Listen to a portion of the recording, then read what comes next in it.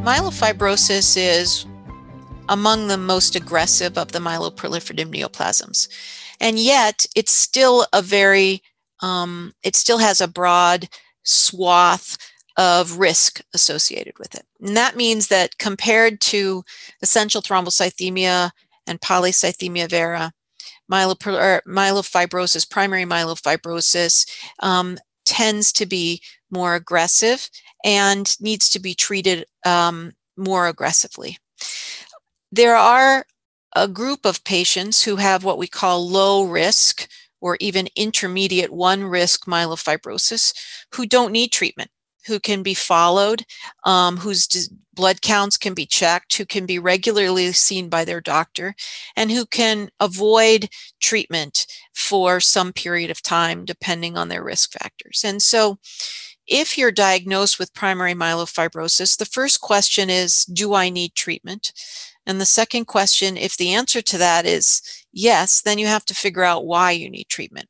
There is currently only one intervention that is known to be curative in myelofibrosis, and that's the use of stem cell transplant. Stem cell transplant, which is also called bone marrow transplant or allogeneic hematopoietic stem cell transplant, is basically a procedure where a donor is able to have their stem cells collected, and then the recipient, who's the person with the myelofibrosis, undergoes a series of chemotherapy treatments to basically wipe out the bone marrow that they have, and it's then replaced using basically a blood transfusion of the stem cells of someone else, which then grow up into the recipient. This has been shown to be safe in myelofibrosis, well, relatively safe, if done in the right person who's relatively fit and done at the right stage of disease. It's not a procedure that everybody can tolerate. People need to be pretty fit, and it should be performed at a place that has done numerous transplants for myelofibrosis, since it's a relatively complicated form of stem cell transplant. That being said, in the right person at the right time, it's an excellent opportunity and option for these patients. Now, in patients who can't tolerate transplant or where that's not the right step to go, we have medications, and those medications can sometimes delay the worsening of symptoms. They can certainly control spleen size, improve people's quality of life, and often improve survival.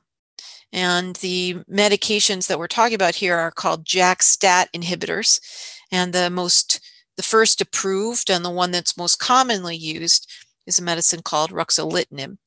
This is an oral pill, a pill that you take twice a day, and has excellent data that supports that it shrinks the spleen in people with myelofibrosis, that it improves symptoms, and in people with advanced polycythemia vera, decreases the blood count without leading to iron deficiency, and also improves symptoms and spleen size. There's another JAK-STAT inhibitor that's approved. That's a medicine called fedratinib.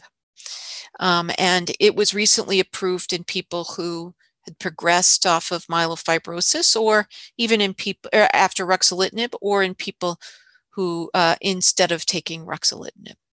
Now, in essential thrombocythemia, polycythemia vera, and other times even myelofibrosis, we have other treatments that are commonly used that can be exceedingly helpful in controlling symptoms and blood counts.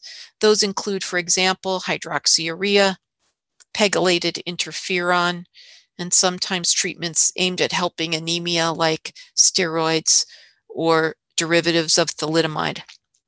And finally, I don't want to let this end without saying that clinical trials are often an excellent possibility for patients with these conditions like myelofibrosis. So when you are contemplating starting a treatment, it's really important to ask your physician whether or not there's any clinical trials that are right for you.